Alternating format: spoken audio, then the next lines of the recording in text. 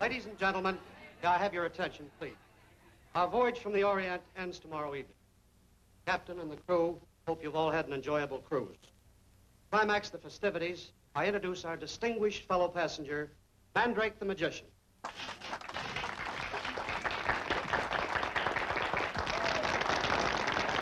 Thank you.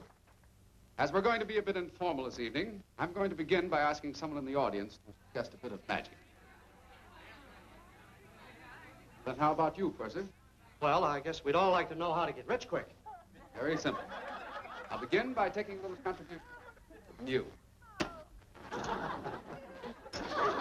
Now, ladies and gentlemen, I will pass among you, and I want you to give till it hurts. Just another reason why gentlemen prefer blondes. Ah, thank you for your generosity, Captain. Ah, the air is full of mystery. Most young ladies carry it in their stocking. No offense. It isn't hay. The thought.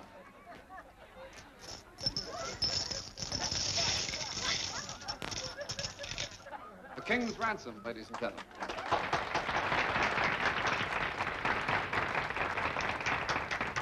My next trick will be one that I've brought from the hidden land of Tibet, land of mystery. I have here a candle. I'm going to light.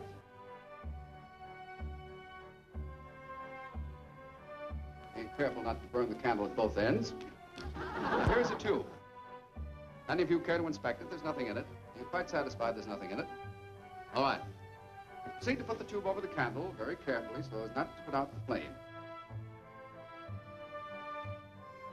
Ah, what have we here? My favorite flowers. Ladies and gentlemen, I want you to be very careful to keep one eye on the candle, one eye on the flower. Watch carefully. 1, 2, 3.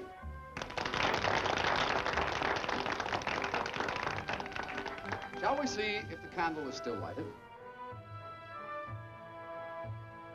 Ah, flower. But what of the candle? Candle.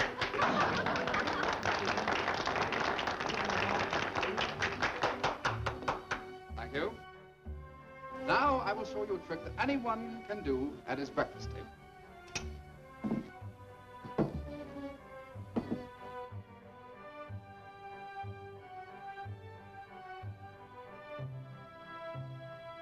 It's all very simple. As you can see, there is nothing in the teacup. I assure you, ladies and gentlemen, that these are ordinary teacups that I got from the dining room steward. These little balls are the handiest things I could find around here.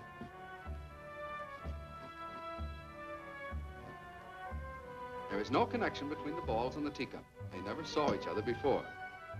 I wonder what the steward will do with these teacups when I return them to him. That is, if I return them to him.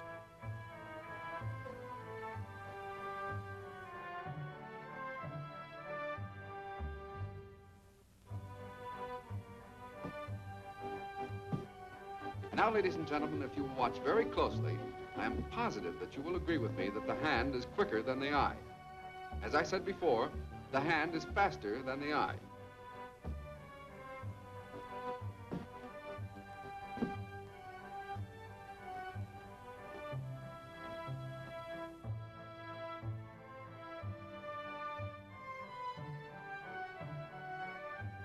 I take the ball from under the teacup and put it in my pocket.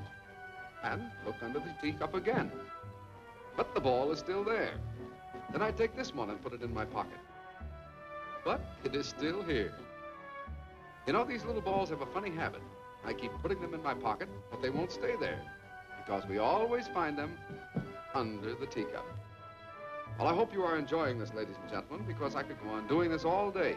And I know that if you'll watch very closely, you'll see what happens to the little balls. It's funny where they come from, and I hope funnier to see them go.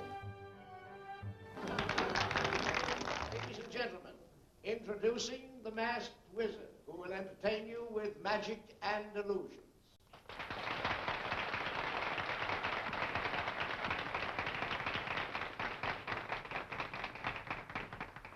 Ladies and gentlemen, for my first trick, I will need the use of a scarf.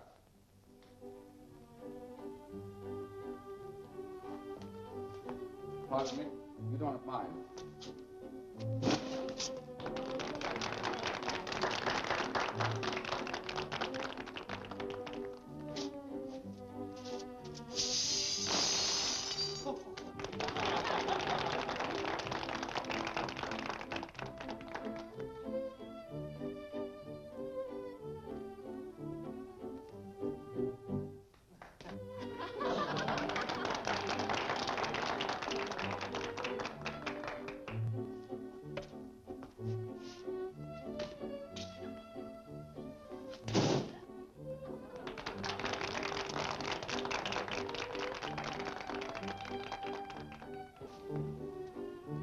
Now, ladies and gentlemen, I will attempt the old Hindu rope trick.